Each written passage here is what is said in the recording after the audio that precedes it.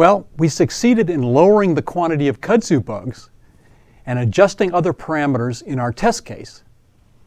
And we have a new graph to look at. What do you think now? So it looks like the kudzu bug and kudzu are creating a predator-prey cycle. As the population of kudzu grows really fast between months 0 and 5, the population of kudzu bug grows really fast after 5 months, causing the kudzu population to decrease. This pattern repeats. This is a very stable cycle between kudzu and the kudzu bug. What do you mean by predator-prey? So the predator in this case, the kudzu bug, eats the prey, kudzu.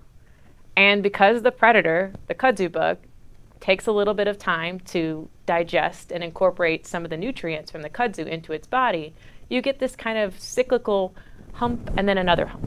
This is a classic example of a predator-prey cycle that we can see here. But still, the American hornbeam can't survive in this cruel world.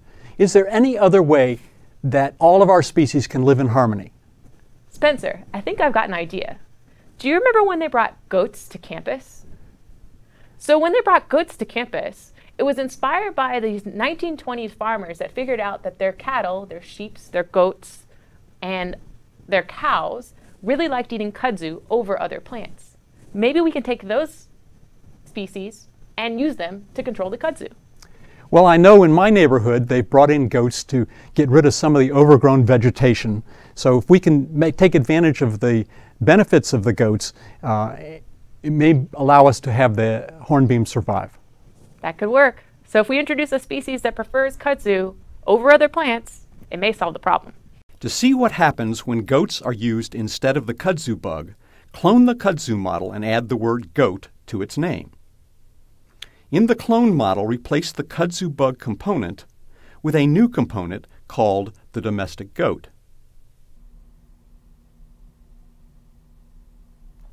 To get its parameters, you can use the Encyclopedia of Life.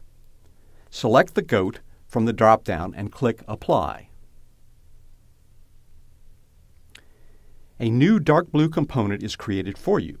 Change its color to lavender to distinguish it from the hornbeam. Notice the parameter values have been supplied for the goat.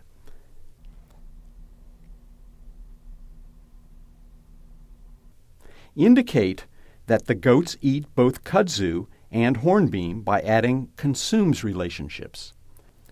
You can see that relationships like components have parameters.